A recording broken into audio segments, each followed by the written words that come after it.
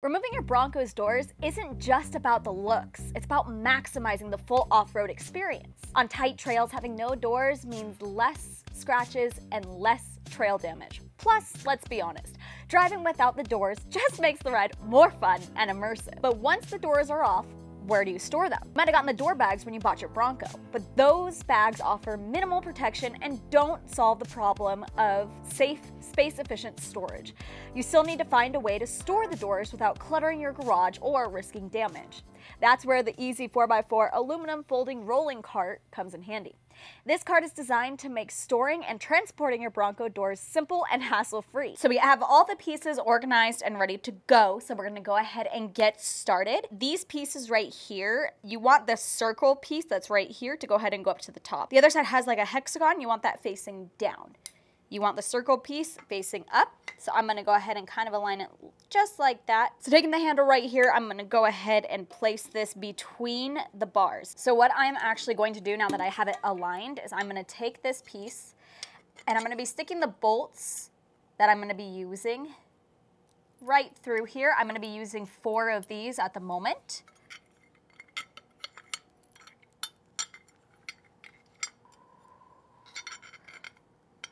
So what I'm doing right now is I'm putting on these nylon washers onto each of these bolts. And then once we get it through the pole, we're going to be putting washers on the other side as well. So I am just working my way through each one. Really quickly, what I did is when I put this bolt in here, I went to the furthest hole right here.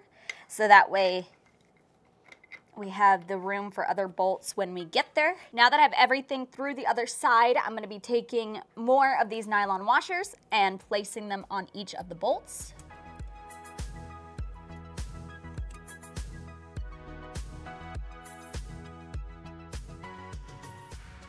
We're going to go ahead and we're going to take this bracket, we're going to slide it on. Just want to make sure everything's aligned. And once that's on, you can go ahead and tighten the bolts.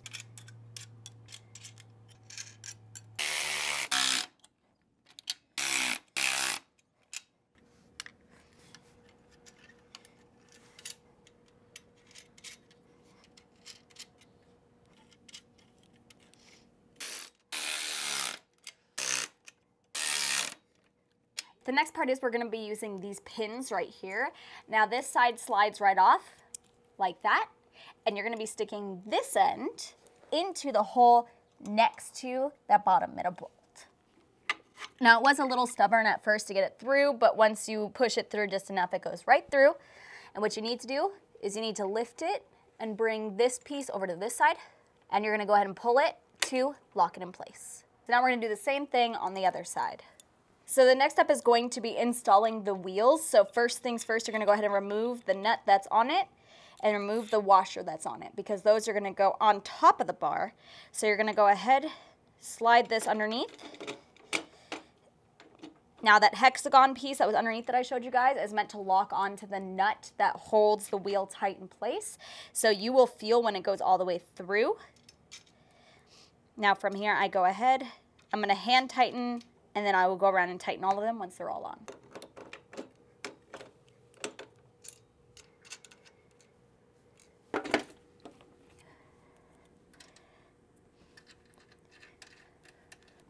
You can see it peeks through.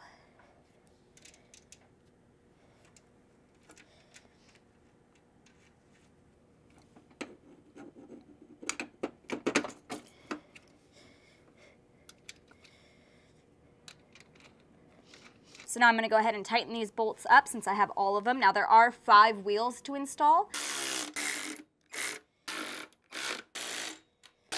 So I know what you're thinking. You guys saw the metal bolts on both sides that could easily cause scratches to your door.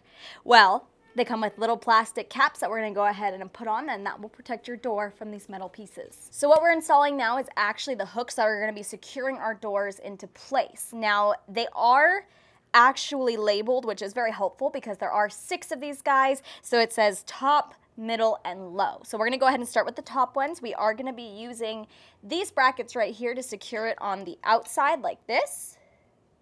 And you want to make sure there are two different sized hooks. There's a shorter one and a longer one. The shorter one is actually going to go towards the carpeted area of your cart. Now for the top hooks, you want to make sure you go from the outside in, aligning it like that. And again, I'm just going to go ahead and hand tighten this to make sure it doesn't fall off while we're working on the bottom one. So we're going to go ahead and do the same thing on the other side. Remember, the smaller or the shorter hook is going to be going towards the carpeted side of your cart. So I'm going to go ahead, grab the bolts, and we're going to align it just through here first. And now I can go ahead, rest that on there, hand tighten. Again, just holding it into place while I grab the other bolt. So I'm going to go ahead and install the low bars next because the installation of these are almost identical to the top bars, except it's going to be lower like down here.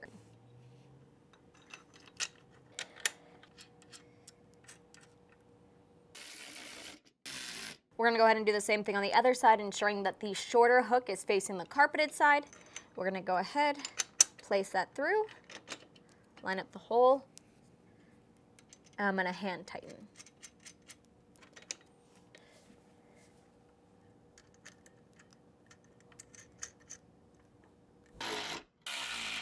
The next step is going to be to go ahead and install your middle hooks. Now, these ones are slightly different because the hooks are going to be facing down, and this is actually going to go on like this with the bolts going from the inside out. You're using these U-shaped bolts right here that have an adjustment tool as well as a nut. Now, unlike the other two hooks where the shorter hook was facing the carpeted side, on this, the shorter hook is actually going to be facing outside away from the carpeted side. So you want to make sure that you know which side goes on which before you install it. Now, once you removed the alignment knob as well as the nut, you need to go ahead and remove this bracket because this is actually going to go on the outside. So once you have your middle piece, you have just the U-shaped bolts like this. One side is slightly longer. The longer side you do want to have facing outwards away from the carpeted area because that's where your adjustment bolts piece is going to go. Now that I have that on there, we're going to go ahead and place the bracket. And this does end up being a little bit complicated only because you have to hold it in place. There is nothing holding it in place besides your fingers while you go ahead and try to tighten.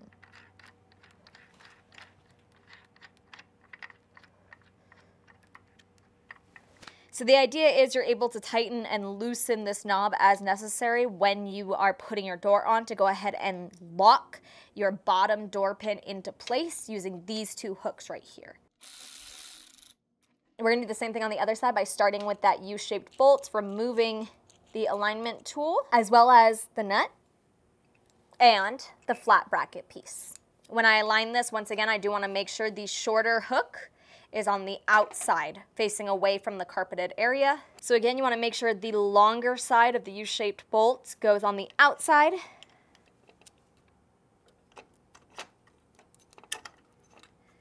Once you have that into place, you take the flat bracket to the back side. And then this time I'm actually going to go ahead and do the adjustment tool first because that'll hold it into place while I do the nut.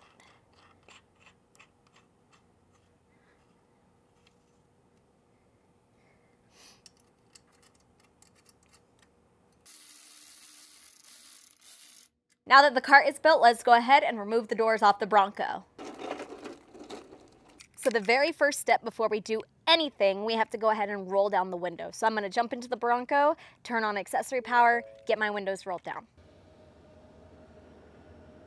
So we went ahead and rolled down the windows. So we're going to go ahead now and push this mirror all the way back. And now we're going to go ahead, these are protectors that are actually in your Bronco toolkit. You want to go ahead and install one of these on your fender and one of these on the door to prevent your paint from chipping on either side. There's one. There we go. So to take this piece off, you're going to go ahead, lift up this cap and pull out. The cap will automatically close right on top. There's one. bolts. One is definitely longer than the other. The longer one is gonna go on the top side of the door, the shorter one goes on the bottom side. I'm gonna tell you, I wanted to see if I could lift it by myself, and I thought I had a little bit more play to be able to lift it before it came off.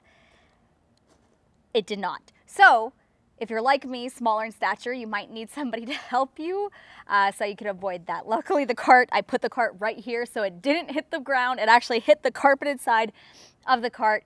So I'm sure the door is protected. So now I'm gonna have Devin come help me align it on the cart, which I guess makes sense because it prevents your paint. It puts your paint towards the inside.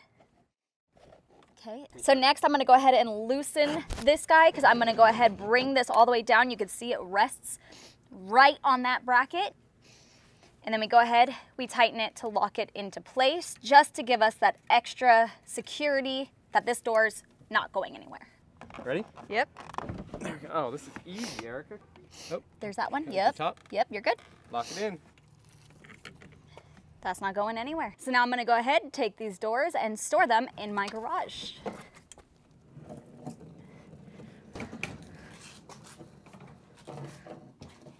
Right underneath my hardtop.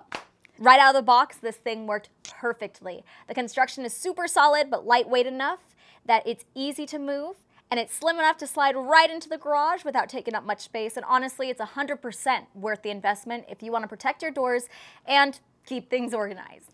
I can't recommend this cart enough, whether you're serious about off-roading or just want to make your Bronco experience more fun and hassle-free. This is a must-have accessory. Are you curious about how we removed and stored our Bronco hardtop? Click here to watch our detailed video. And don't forget to subscribe and drop a comment below if you have any questions or you just want to share your own door removal storage solutions. We'll catch you on the next one. Bye, guys.